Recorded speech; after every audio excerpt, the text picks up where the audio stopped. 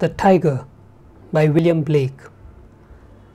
Tiger, tiger, burning bright in the forests of the night, what immortal hand or eye could frame thy fearful symmetry?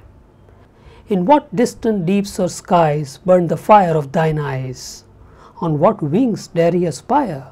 What the hand dare seize the fire? And what shoulder and what art could twist the sinews of thy heart? And when thy heart began to beat, what dread hand and what dread feet? What the hammer, what the chain? In what furnace was thy brain? What the anvil, what dread grasp dare its deadly terrors clasp? When the stars threw down their spears and watered heaven with their tears, did he smile his work to see?